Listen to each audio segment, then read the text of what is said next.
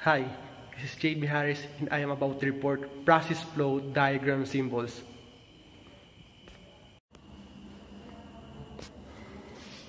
Okay, so let's go. What are process flow diagram symbols? So first, discuss about the process flow diagram, which are used to show the elements of the design plan, including the flow of instrument signals, piping, and some other specifications of each element in the plant. So the most common symbols to being used for process flow diagram is the piping instrumentation diagram, or P and ID symbols. So what are those P and ID symbols? It is what might be considered the Bible of the chemical process plant, or CPI. PINDs can also be called engineering flow drawing or mechanical flow diagram. So here are some examples of P and ID symbols. So let's take a look. So here are some symbols of equipments. So the compressors, the pumps, and then the cooling tower, the heat exchangers, and whatsoever. And then the valves, the piping and connection shapes, and then the symbols for instruments. Okay. So what are the general rules in drawing of P and IDs? So first, we must take note of the items in P and IDs. According to Thor Gray, there are basically 4 different items that can be shown on P and IDs. So those are pipes and other flow conductors, equipments, instruments, and control signals. So first, what are pipes and other flow conductors? Pipes and other flow conductors, such as examples of those are pipes, trenches, channels, and so on, direct and transfer fluid from one equipment to another. Next is the exception for pipes and other flow conductors, which are tubes. These are not generally shown in P and IDs. However, there can be some footprints of tubes that can be seen on P and IDs. Next is the items for transferring bulk materials are generally categorized as equipment rather than flow conductors. And lastly, no pipe fittings are shown except for teeth, reducers, process flanges, cup plug and line flanges. So here's a figure of flow conductors and pipes. So here this may contain a number of elbows, in reality, but here in the figure it is represented only by straight line. And then there are some elements that should be shown in P and IDs, like reducer and T or OLED. Okay. Next is the equipment. Examples of those are pumps, compressors, heat exchangers, and reactors. And container can arguably be classified as equipment, so therefore it is included for equipments. And then instruments.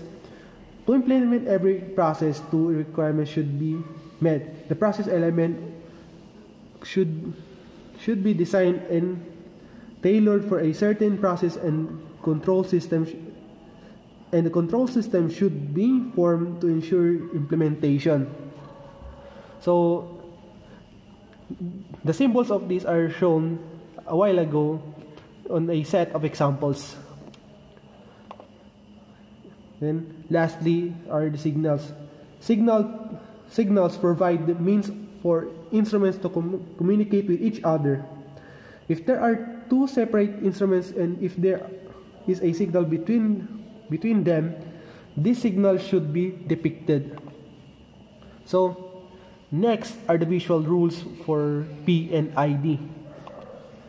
First, the PNID sheet is almost always in landscape orientation. Next, limit the number of main equipment shown on each side of sheet. So there must be a minimum number of PNID items in the sheet, and there must be no overcrowding of items in the sheet. And then a PNID is a pictorial document to minimize notes in the drawing. No note staff drawing in the PNID sheet. Next, draw PNID symbols as similar as possible to what an item looks like in reality and approximate the relative size. But remember, a PNID is not drawn to scale. Just approximate the size. Do not represent the real length of pipes on PNIDs, as in connection to the rule number 4 before. And PNID is not to scale drawing.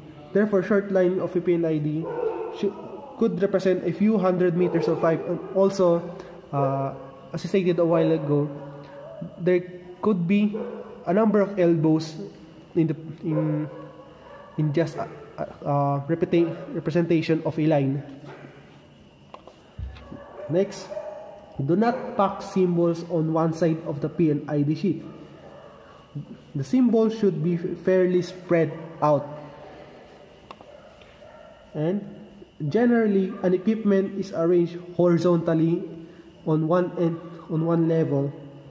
On an ideal PNID sheet, any imaginary vertical line should, at maximum, cross one equipment symbol. The PNID will be too difficult to understand when equipment symbols are stacked on each other, and the connection between the symbols and the equipment callouts are difficult to be identified. So here is an example. So again, a while ago, as I stated, the symbols should be fairly spread out and not stuck on one side.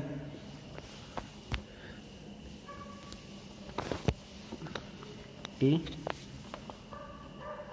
Next rule is all the different elements of PNID sheet should be connected to each other, and no other elements inside the sheet which is not actually connected to other elements. No visiting stream is allowed. The visiting stream is a stream that has no connection with each other, with other items on the PNID. So, as an example, so this is a visiting stream. It has no connection with the stream at the upper side, and that should be eliminated. Next,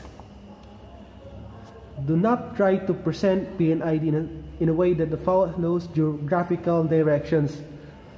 Again, also in connection to the very first rule, that the PNID sheet must be horizontal, or essentially horizontal, and if the geographical direction of the elements are followed, then consequentially the rule number 1 will be violated. So next is some auxiliary rules, like the line crossing over. Crossing lines are in the PNIDs is not actually acceptable aesthetically, but unavoidable in some cases. However, pipe crossing in the field shows a mistake in the design. A crossover could be shown in PNIDs in two forms, jump or jog. So what are those? Here. So if there are crossing, there are only two choices. You can jump or you can jog, depending on the designer. But just be consistent with what you are using in the sheet. So for pervading lines, so here it is, horizontal lines must prevail on all other lines above vertical and above instrument signal lines. So here is one example of line crossing over. So here is the horizontal line prevailing over vertical line and prevailing over signal line. Okay. Next auxiliary rule is the equipment crossing. So equipment crossing is actually not allowed in PNID. Meanwhile, the equipment line crossing can be also shown, but it is not good in practice. But it is also managed by using brakes on the line. So here are some examples. This is the equipment crossing, which is actually not allowed in PNID. But for the case of equipment line crossing for piping, which is not actually connected to the item, but crossing on the item, we may use this brake. Okay, so that's all. Thank you.